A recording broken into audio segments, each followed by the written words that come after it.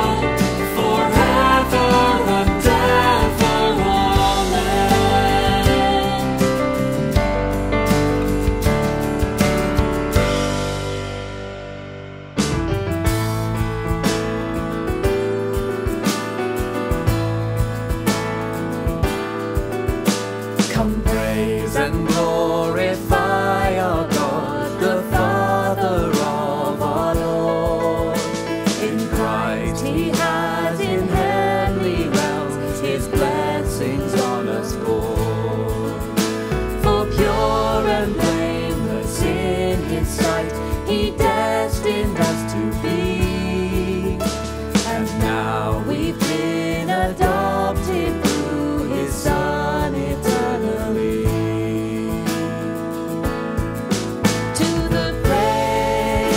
of your glory, to the praise of your mercy and grace, to the praise of your glory. You are the God who saves.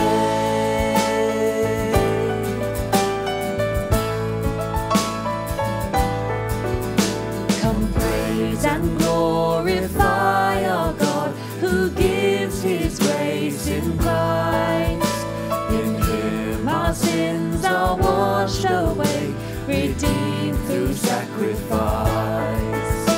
In him God has made known to us the mystery of his will, that Christ should be the head of all, his purpose to fulfill.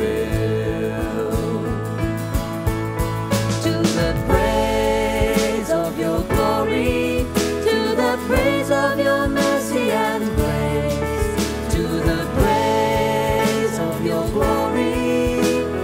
You are the God who saves.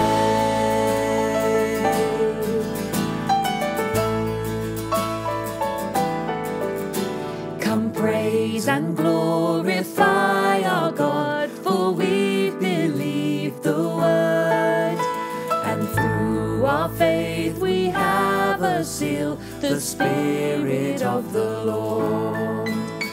The Spirit guarantees our hope until redemption's done, until we join in endless praise to God the Three-in-One.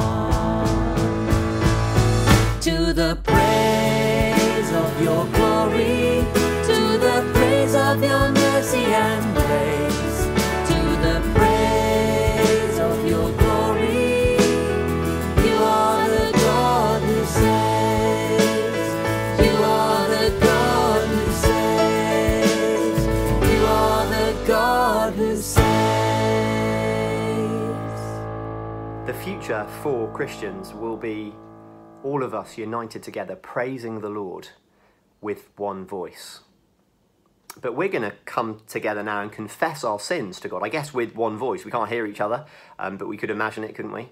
In our different separate houses and spaces. We're going to confess our sins for the ways we haven't acknowledged God, and for the ways that we haven't praised him and thanked him this week for all the good he's done for us. So let's turn now to the words that will be on the screen and confess our sins to our Heavenly Father together.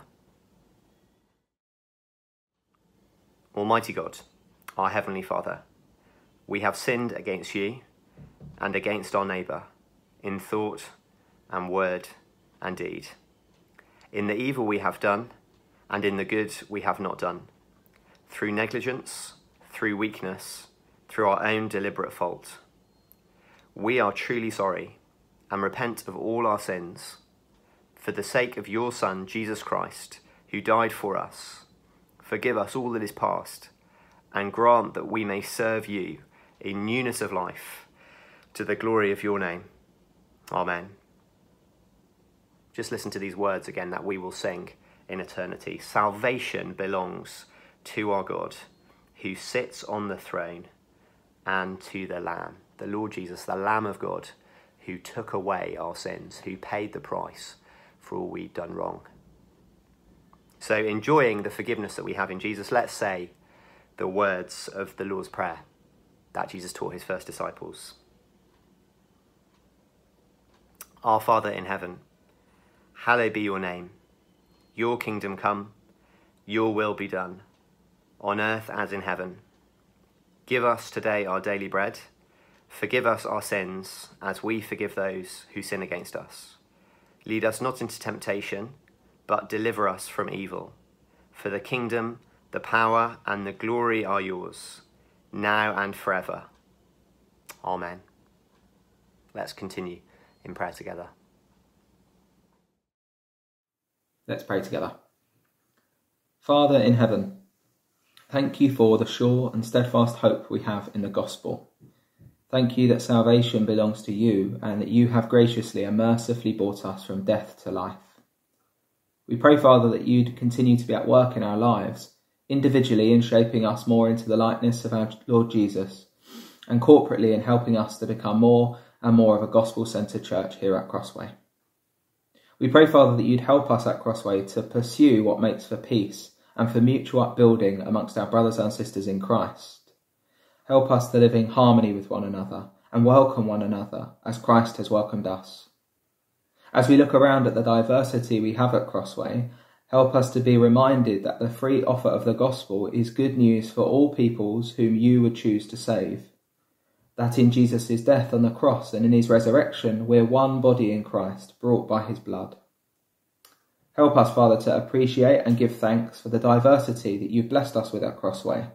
Help us to be gracious, understanding, and slow to pass judgment as we navigate our cultural differences and better learn how to love and serve one another in this. Guard our hearts from being prideful, self-interested, or quarrelsome. Help us not to be those who pass judgment on one another, but rather remember that judgment and salvation belongs to the Lord. Would your Spirit be bringing to bear on our hearts what we've been learning in Romans these last couple of weeks, and so would we be more of a faithful witness, pleasing to you here at Crossway. In Jesus' name we pray these things. Amen. Amen. Father, we do give thanks for the opportunity that we have to meet together physically at St Anne's Limehouse next Saturday. Thank you, Father, for your generous provision of this venue on that day and for our gospel partnership with St Anne's. We do pray that this would be a time of great encouragement and upbuilding, and that as many of us as possible would be able to meet together safely. We do pray, Lord, that we would be kept safe during this time, that the practicalities of somewhere unfamiliar to us would be planned for and managed well, and that you would be glorified. We do continue to pray, Father, that we would soon be able to meet more regularly together on Sundays, and that you would provide us with a building of our own in due time. In Jesus' name, Amen. Amen. Finally, Father, we draw our prayers away from East London and towards our brothers and sisters in Christ across the world in Malaysia. Thank you, Father, that you are sovereign over all and that you are working powerfully to save people from all around the world. Thank you that despite flooding and persecution of Christians, we hear from open doors that 5 new believers were recently baptised. We do pray, Father, for those 5 people, that you would be building them up in the Lord Jesus, that you would be their refuge and their hope, and that they might be a great witness to all of those around them. We pray, Father, more widely that in Malaysia there would be a relief in the floodwaters and a safe easing of COVID restrictions, so that people's livelihoods might be able to be rebuilt and sufferings eased. For the Malaysian Church, we pray that you might grow it in number and in faithful witness to you. We pray all of these things in Jesus' name. Amen. Well, hello and welcome if you've joined us halfway through. It's great that you've been able to tune in this evening. I'm just going to run through a couple of notices for us, dates for the diary, things we can be thinking about. The first is really immediate. We're going to have a question time straight after Jamie's talk this evening. We've spent a couple of weeks enjoying Romans 14, being really, really practical weeks. And I'm sure we've got loads of questions about how what God's been teaching us works its way out and applies in our church context. So the Zoom link for the question time is in the description box below. You can join us straight after the service. I'll put questions to Jamie, and also the number should be coming up on the screen now that you can text questions into, and will be in the description box below as well. All questions are anonymous. We'll try and race through as many as we can. Hopefully it'll be a really helpful time together straight after our online meeting. Secondly, 2 dates for the diary. Saturdays. First is Saturday the 27th, and the second is Saturday March the 20th. The 22nd of February is obviously next Saturday, and we've got the opportunity to gather together physically, which is a really precious opportunity, isn't it, in the context that we find ourselves in. We haven't been able to see each other for so long, and there is the opportunity at St Anne's Limehouse to gather together on February the 27th. We're going to have an all-age service. We'll all be in the same room in a COVID-secure way, and if you're able to make that meeting, we'd love to see you there. More details for that meeting at St Anne's Limehouse on February the 27th and the following Saturday of a physical gathering, March the 20th at St Helens, will be emailed out to you in the next day or two. And by the way, if you don't find emails from Yasmin. They might be in your junk box. So do check your junk, see if they've been going there automatically, and try and set it up so that you get them into your inbox instead. Brilliant. And the final notice is for Christianity Explored. It's not too late for you to jump on board Christianity Explored or to invite a friend along to. Really welcoming environment to be exploring the claims of the Lord Jesus, walking through Mark's Gospel, asking any questions that you want to. My wife and I kicked that off yesterday as I film now, so Wednesday, and we had a couple of people there. It was a really great time, and it's not too late to sign up. Again, details can be found in the description box below. That's all the notices from me. We're now going to have the Bible reading read, and Jamie's going to come to preach to us. The reading is from Romans chapter 14, verse 13 to chapter 15, verse 7.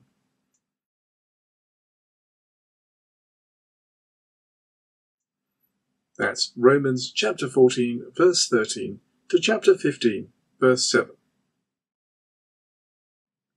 Therefore, let us not pass judgment on one another any longer, but rather decide never to put a stumbling block or hindrance in the way of a brother. I know and am persuaded in the Lord Jesus that nothing is unclean in itself, but it is unclean for anyone who thinks it unclean. For if your brother is grieved by what you eat, you are no longer walking in love. By what you eat, do not destroy the one for whom Christ died. So do not let what you regard as good be spoken of as evil. For the kingdom of God is not a matter of eating and drinking, but of righteousness and peace and joy in the Holy Spirit. Whoever thus serves Christ is acceptable to God and approved by men. So then, let us pursue what makes for peace and for mutual upbuilding. Do not, for the sake of food, destroy the work of God. Everything is indeed clean, but it is wrong for anyone to make another stumble by what he eats. It is good not to eat meat or drink wine or do anything that causes your brother to stumble. The faith that you have, keep between yourself and God. Blessed is the one who has no reason to pass judgment on himself for what he approves, but whoever has doubts is condemned if he eats, because the eating is not from faith. For whatever does not proceed from faith is sin. We who are strong have an obligation to bear with the failings of the weak, and not to please ourselves. Let each of us please his neighbour for his good, to build him up. For Christ did not please himself, but, as it is written, the reproaches of those who reproached you fell on me. For whatever was written in former days was written for our instruction, that through endurance and through the encouragement of the Scriptures we might have hope. May the God of endurance and encouragement grant you to live in such harmony with one another, in accord with Christ Jesus, that together you may all with one voice glorify the God and Father of our Lord Jesus Christ. Therefore, welcome one another as Christ has welcomed you, for the glory of God.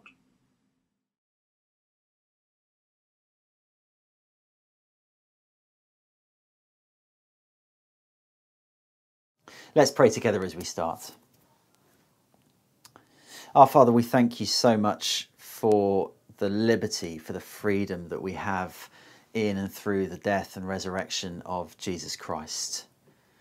But we praise you even more for the unity that we have, that Jesus Christ died to bring us to you and to each other, that we might sing with one voice to your glory. And so we pray tonight that you would help us to understand what that's going to look like in practice for us as a church family here in the multicultural 21st century West here in London. Help us to think these things through and then to be given the resolve to live in the light of them, even when that's hard for us, even when we have to restrict our freedoms, because we do want to be a church that sings to your praise and glory, and that with one voice. And we ask it in Jesus' name. Amen. There is a wonderful freedom as I've just been praying, to the Christian life. Jesus Christ died to liberate us. We are not people who need to worry about becoming unclean because we eat certain foods. We're not people who need to worry that we become unclean because we forget to observe certain special days. In the passage that we're reading tonight, that we just had read to you in verse 14, Paul says, "I know and am persuaded in the Lord Jesus that nothing is unclean in itself." It doesn't matter whether it's a pig or a day of the week or anything else. There's nothing in this world, God says, that is inherently unclean as far as he is concerned. The Old Testament represented pictures to help us understand, but in the end, now in the light of the new covenant, those things aren't unclean, he says. And then verse 17, he goes one step further. He says, "The kingdom of God is not a matter of eating and drinking, but of righteousness and peace and joy in the Holy Spirit." Christianity, we need to be clear on this, is not a religion of external cleanness. And it's pretty distinctive among the world religions in that respect. You don't have to wear certain types of clothes or do certain kinds of things with your food to make sure that it's acceptable for you to eat, or to grow your hair in a particular way, or to have a calendar of festivals and feasts that you must scrupulously observe. It's not a religion of externals in that way. But in this culture that we live in, this individualistic, libertarian culture that prizes individual rights and freedoms almost supremely and above anything else, we as Christians can easily fall into the trap of missing the fact that there's something even better than freedom from food laws and clothing laws and day laws that Jesus Christ died to achieve. Now, he didn't die to primarily to liberate you from food laws. He died primarily in order to achieve chapter 15, verse 6. Do you see it there? The end of our passage that we read just a few moments ago. Jesus Christ died, verse 6, that together you may with one voice glorify the God and Father of our Lord Jesus. And when he says together with one voice, he's talking about Jews and Gentiles, Jews and every other nation coming together and singing with such a harmony, with such a oneness of voice, that it sounds like exactly that, like one voice singing gloriously to God. That is the best thing that Jesus Christ died to achieve. And that is the thing that Paul is pushing for in these chapters. Indeed, that is the thing that his gospel has been all about. Jew first, then the Greek. Jew first, then the Gentile, brought together to the glory of God the Father. And all of the nitty-gritty details that he's talking about in these verses, like I say, they are pushing together in that direction. And last week we saw Paul's emphasis. He says, I don't want you to be people who judge each other. Perhaps your conscience tells you that you do need to still obey some kind of food law, and you see someone who's not doing that. He says, don't judge them for that. They're free. But at the same time, don't despise someone. If you are someone who feels you can eat a pork sausage and you know that they can't because of their conscience, don't despise them. Don't look down on them. Instead, he said, embrace each other, welcome each other, listen to each other, understand each other. But this week, as we move into verse 13 and onwards, we're going to see Paul go one step further than even that. As he says to the Romans, whatever you do, don't destroy the work of Christ.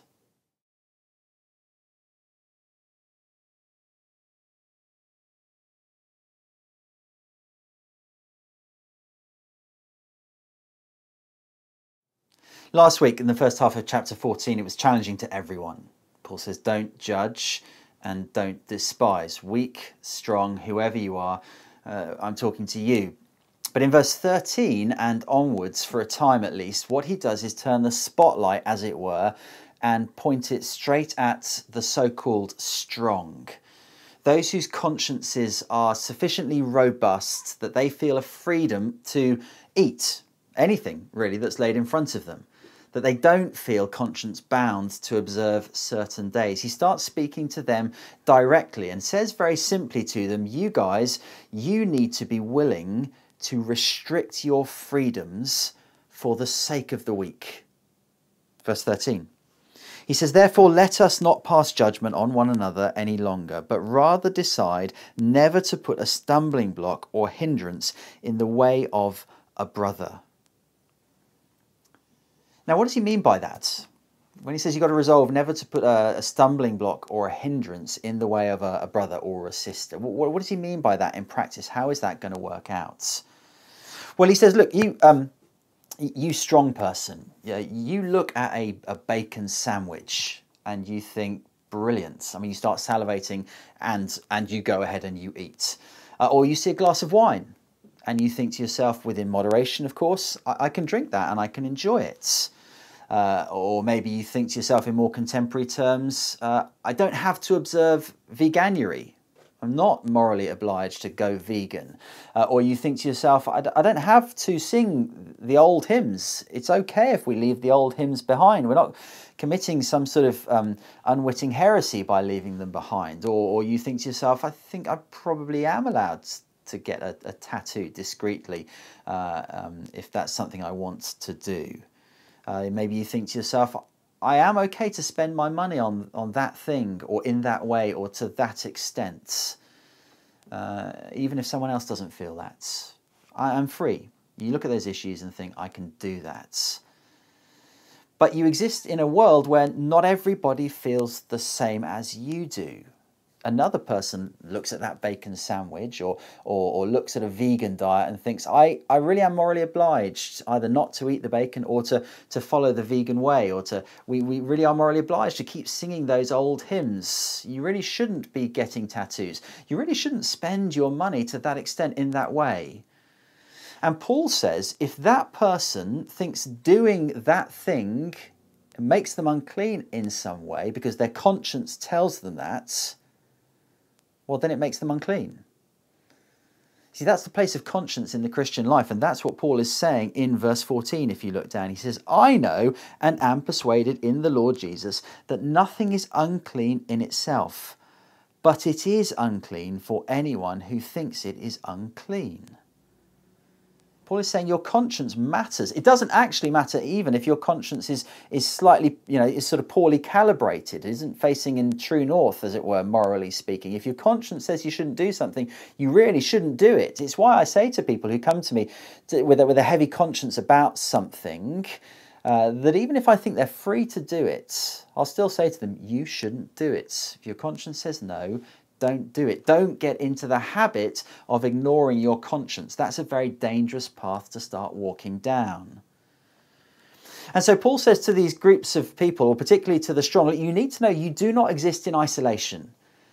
Because yes, you're happy to eat bacon, but you live very near, in fact, you're in a church with someone who doesn't feel happy to eat bacon. And so it's not good enough to just walk to church eating your bacon sandwiches or to serve bacon sandwiches after the meeting, because you might be happy eating your sandwich, but the other person sees you eating that sandwich. And well, he says, verse 15, he says, if your brother is grieved by what you eat, you are no longer walking in love. By what you eat, do not destroy the one for whom Christ died. By your action of eating, he says, you could grieve, or worse it seems, destroy the one for whom Jesus Christ shed his very blood. Now again, that raises the question, doesn't it? What does it mean to grieve, or worse, to destroy someone? That's what he says in verse 15, and then he says it again in verse 20. Do not, for the sake of food, destroy the work of God. How could someone eating a bacon sandwich destroy the work of God? I think possibly there are two ways that it could work out. The first is that this person with a more restricted conscience than you, say, they see you doing the thing that they think is unclean. And they, as a consequence, think to themselves, this gospel that apparently liberates this person to do this thing, that can't be right. the good thing that they think they're doing is thought of as evil, and the person kind of goes, that the gospel that they believe, that I thought I believed, it leads you to do things that are evil and wrong, and as a consequence, in their grief at what you're doing, they walk away from the gospel because they draw that wrong conclusion because of the actions that you're taking as you flaunt it in front of them. Could be that. Or it could be an alternative, and I think this might be more likely, or at least it's both of these things. The other is that they see the thing that you're doing, and despite the fact that their conscience tells them that they shouldn't do it, because you're there doing it in front of them, and by implication saying you should feel free to do this too, despite the fact that their conscience tells them that they shouldn't do it, they go ahead and they do it anyway. And then they do it again and again, in a way that is causing them to fall into the habit of ignoring their conscience. And that, the Bible would say, and I think Paul would agree, is a very dangerous path to start walking down. God has given us our consciences to help us make the right decisions. And if we get into the habit of ignoring our conscience, then increasingly we'll make the wrong decisions in a way that could lead us away from the Lord Jesus Christ. And thus the work of Christ is destroyed. And so Paul says to the strong Christians in Rome, make every effort not to cause your brother or sister to stumble in some way or another. But he puts it more strongly than that, doesn't he? He says, actually, do not destroy the work of the Lord Jesus Christ. You see at the end of verse 15? By what you eat, do not destroy the one for whom Christ died. Or verse 20, do not, for the sake of food, destroy the work of God.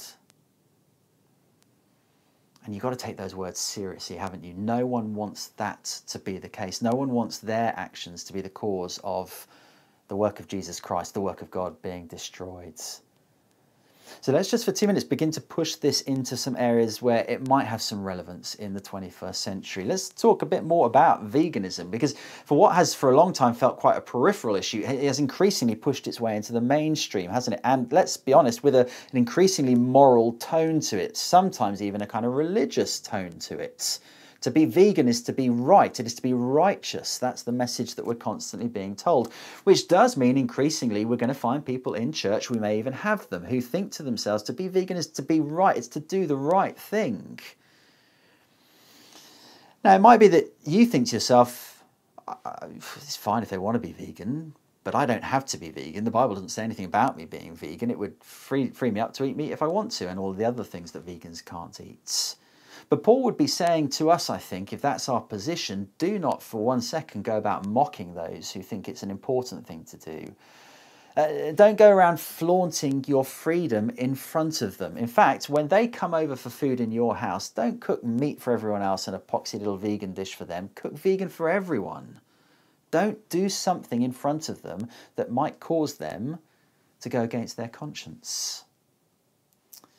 Or in this pandemic moment, let's pick up a different issue.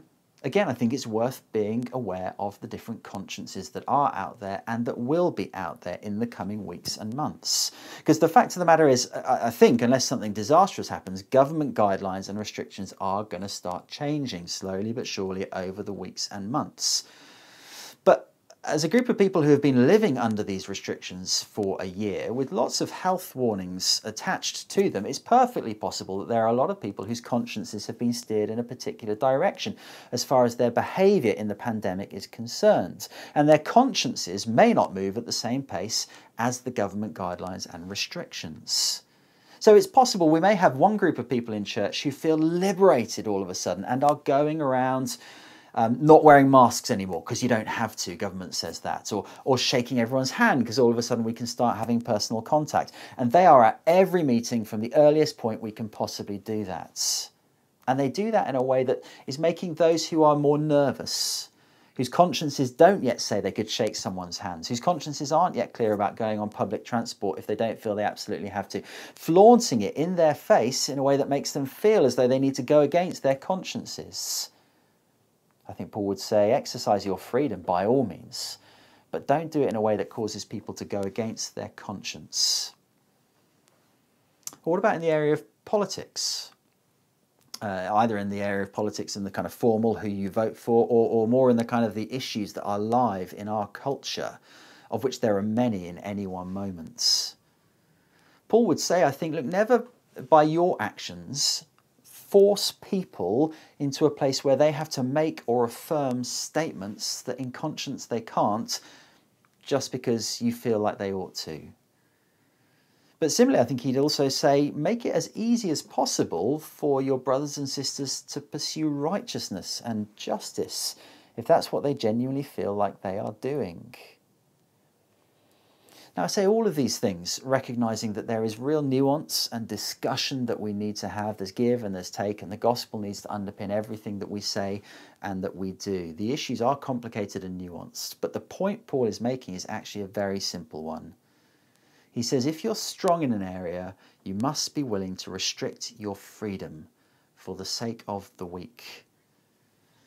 Because if you won't do that, he says, you are messing with what Jesus Christ died to achieve, and you are cutting against the grain of the kingdom of God. That's verse 17, isn't it? The heart of this little bit of Paul's argument. He says very simply, the kingdom of God is not a matter of eating and drinking, but of righteousness and peace and joy in the Holy Spirit. To say, I'm going to keep eating. I'm going to keep doing the thing that I'm free to do, and I'm going to do it publicly and out loud and proud. I'm going to flaunt my freedom in front of everyone, is to say, I think the kingdom of God is fundamentally about food, or whatever the issue is. But Paul says the kingdom of God is not about those things first and foremost. He says the kingdom of God is about, did you see it, righteousness, peace, and joy in the Holy Spirit. And he says it's not good enough just to acknowledge that, to sort of nod to that reality, but to just carry on as you have been. He says, verse 19, so then let us pursue what makes for peace and for mutual upbuilding. We've got to listen to each other. We've got to accept each other. We've got to understand each other. We've got to appreciate each other, like we said last week. And then verse 20, he says, as a result of that, do not for the sake of food destroy the work of God, but repeating what he said at the beginning, he says, everything is indeed clean, but it's wrong for anyone to make another stumble by what he eats. Make every effort not to cause someone to stumble or put a hindrance in front of them. Don't destroy the work of Christ. But as you listen to that, you might be thinking, how am I going to find the motivation to do that? And that's where Paul goes next, as he says, do follow in the footsteps of Christ.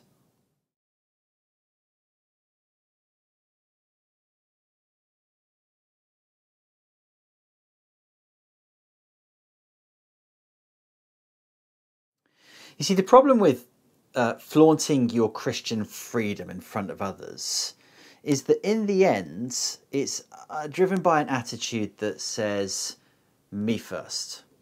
Me first. My freedoms first. My liberty to express my freedoms and enjoy my freedoms. That comes first. But the problem with that is that's not a fundamentally Christian attitude. You see how Paul sums up a fundamentally Christian attitude in chapter 15, verse 1? He says, we who are strong have an obligation to bear with the failings of the weak and not to please ourselves. Let each of us please his neighbour for his good, to build him up. That's the behaviour that drives the Christian worldview. It's you first.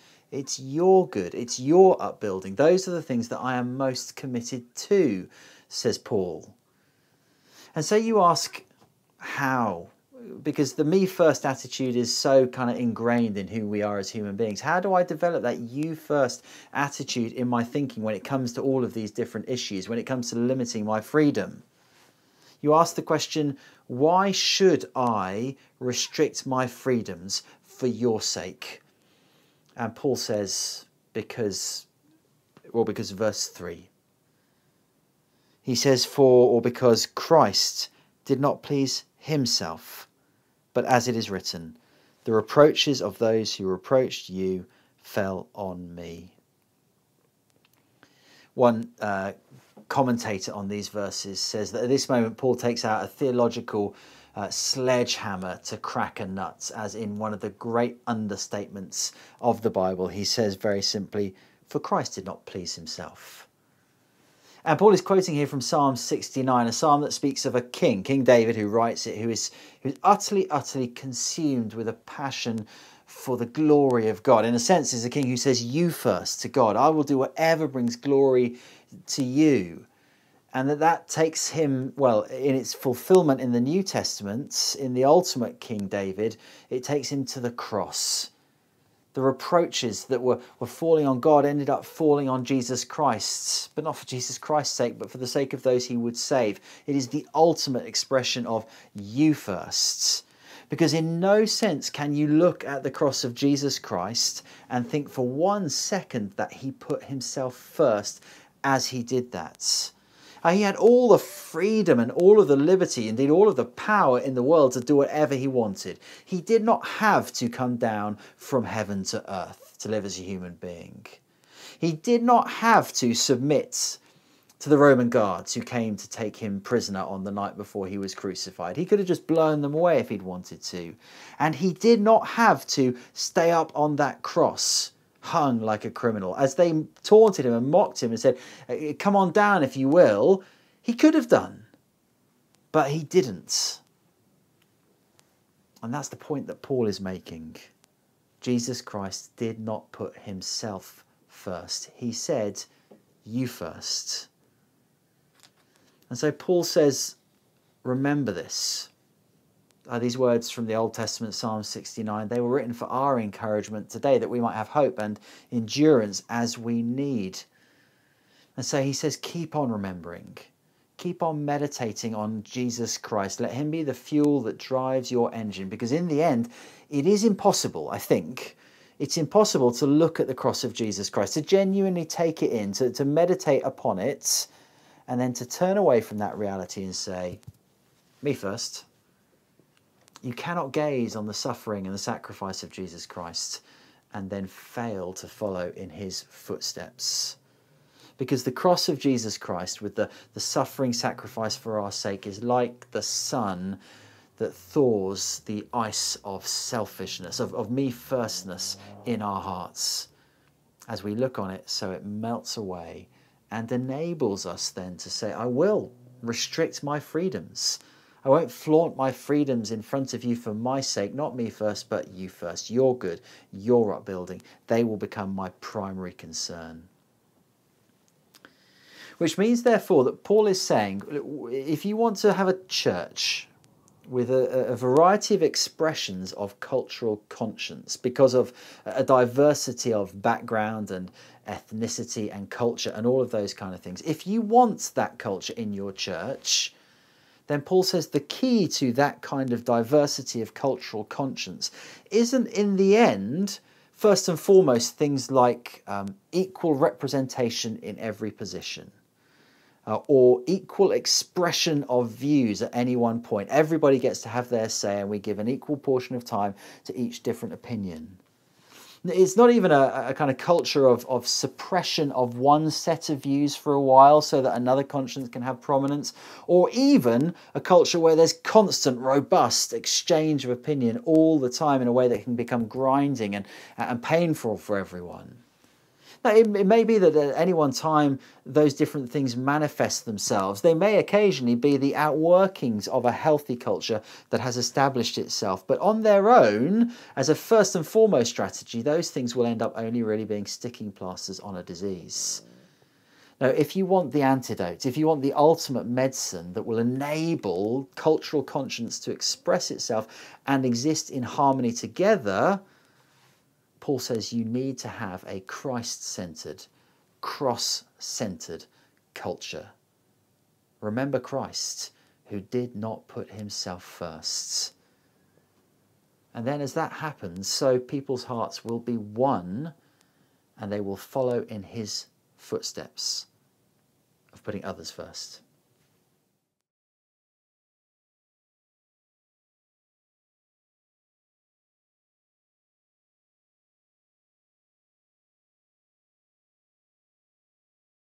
Harmony is a beautiful word, isn't it? I mean, even you don't instinctively know the meaning, the word just sounds nice, doesn't it? Harmony. But when you do know the meaning, when you understand what it's really all about, it's a beautiful word to think about. It means, in a sense, diversity and unity brought together perfectly. When you have those two things expressed perfectly, what you get is harmony. And we just love it when we see it. It's like the sports team, professional sports team that have trained and played together for years, so that there is almost a kind of sixth sense understanding between them as they pass the ball or whatever it is, whatever sport they're playing. As the ball moves between them, there's just an understanding that means the players don't even need to look. They just know where their teammate is, and they understand each other's skill set perfectly, so that they just work together. It's harmony, and when you see it, it's wonderful. We love it when we see it. We love it when we hear it. It's the orchestra with the conductor bringing all of the different diverse musical instruments together to make a beautiful noise together. It's the kind of vocal harmony group with the bass and the tenor and the whoever else it is, all working together, singing the one song, but with all of their different contributions to make a noise that is so much more beautiful than it would be on its own. The noise, the sound is, as it were, greater than the sum of the parts. Harmony is just wonderful when we see it, and we love it as a consequence. And Paul says, if you can live this reality out that we've been talking about over the last couple of weeks, then harmony is what you will experience. That's verses 5 and 6, where Paul ends this section with a prayer. Do you see it, verse 5? He says, "May the God of endurance and encouragement grant you to live in such harmony with one another, in accord with Christ Jesus, that together you may, with one voice, glorify the God and Father of our Lord Jesus Christ." He says, look, my prayer for you, the picture I want to give to you is that of a vocal harmony group. Think of it in those terms. Think of church as being like that, with all of your differences, because of your different cultures, each of which God values and treasures because he created them. Think of those differences as they come together, making a noise that is more beautiful than they would be if they were on their own. You ever thought to yourself, why is it that God has made humanity with so many different cultural expressions, so many different ethnicities? Why did he do it that way? Why didn't he just make us according to one type? Well, it's because he loves harmony. He is in and of himself harmonious, Father, Son, and Holy Spirit. And now, through the gospel, he has achieved that reality as the different cultural groups, Jew and Gentile in Rome, and many others across the globe, come together to sing with one voice. So the vocal harmony group isn't a bad picture for the life of Crossway Church. And not just because we love to sing. It used to be one of my favourite things, to be able to stand at the front of church and look at the collective all there in USS at UEL. So many different types of people from so many different backgrounds singing. I mean, literally singing together with one voice to the glory of God. But it's not just because that was something that we used to do when we could. It's not even because actually, when the prayer meeting happens on Zoom, you get that glorious moment when you look on gallery view and you see all of the different faces. Or even, as I have the privilege of doing, is you drop in on different small groups and see the different diverse faces that are there.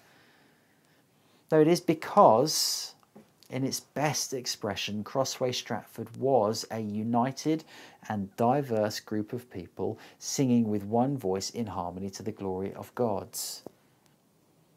And of course it still is. It still is. It's just, at this moment at least, a more muted version of that reality because of the restrictions that we're encountering at this time.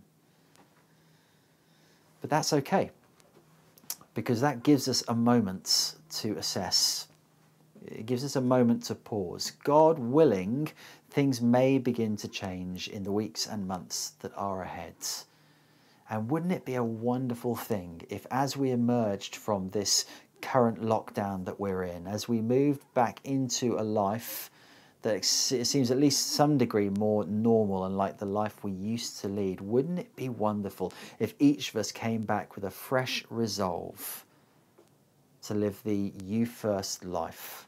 Resolve never to put a stumbling block in the way of another believer. And now we have some time to pause and to think and to pray and to resolve that we will be people who live in line with this vision. To be people who will follow in the footsteps of the Lord Jesus Christ in saying, you first, so that we may, with one voice, glorify the God and Father of our Lord Jesus Christ. So let me pray that we would now.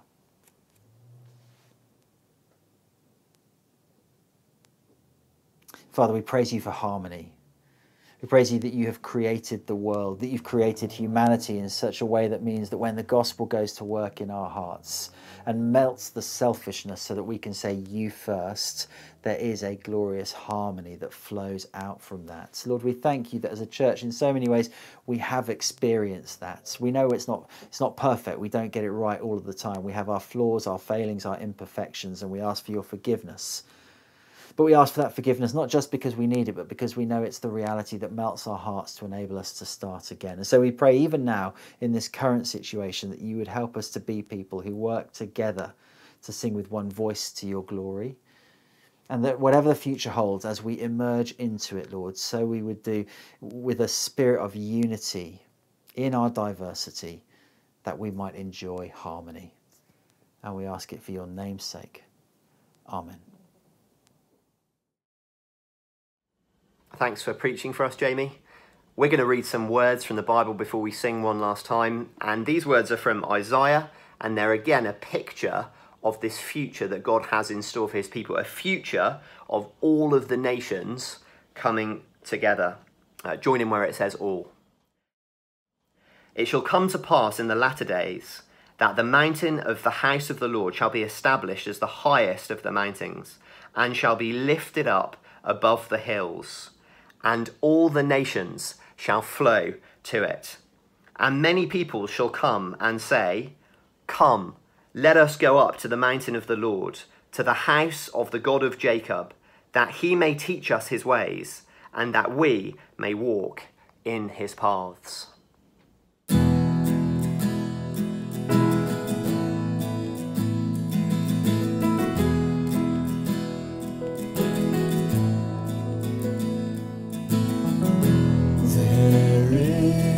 A higher throne than all this world has known, where faithful ones from every tongue will one day come. Before the sun will stand, made faultless through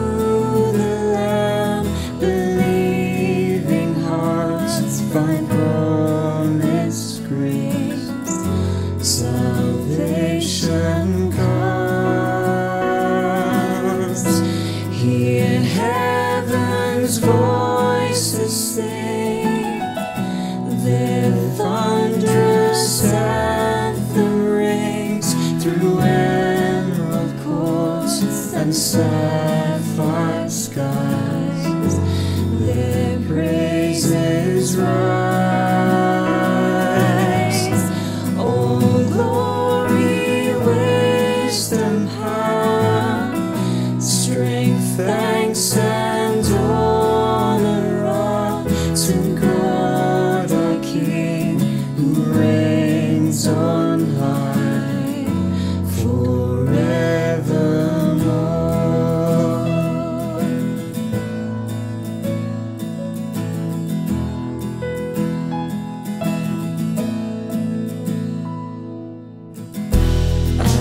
There we'll find our home, our life before the throne. We'll honor him in perfect song, where we belong. He'll wipe each tear-stained eye, as thirst and hunger die.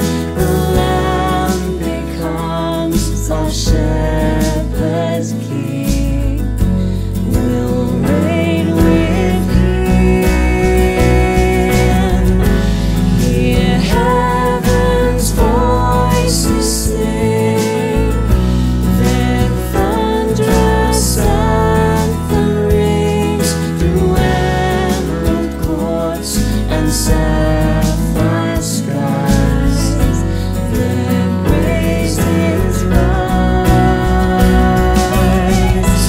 All glory, wisdom, power, strength, thanks, and honor are to God our King, who reigns on high forevermore.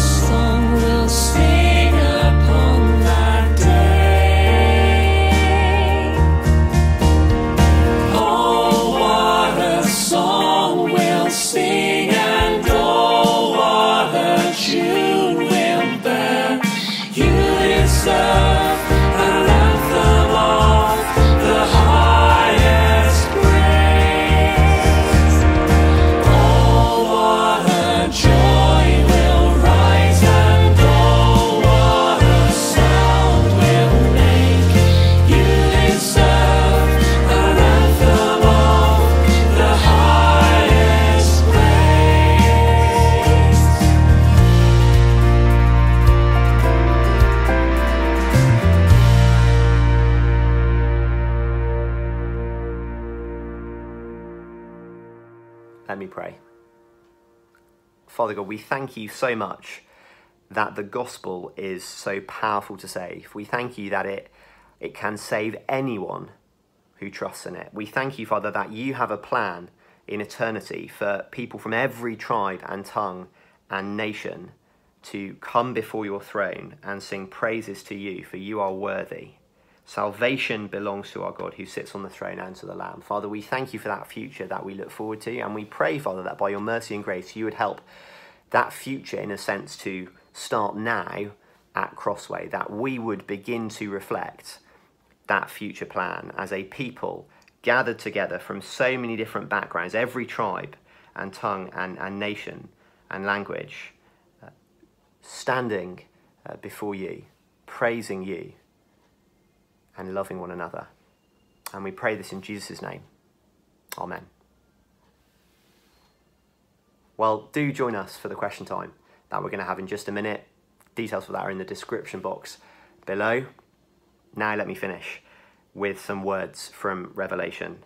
This is what people from all tribes and peoples and languages will sing together in one voice. Salvation belongs to our God who sits on the throne and to the Lamb. Amen. Praise and glory, wisdom and thanks, honor and power and strength. Praise and glory, wisdom and thanks, honor and power and strength. Praise and glory, wisdom and thanks, honor and power and strength be to our God forever and ever. Be to our God forever and ever. Be to our God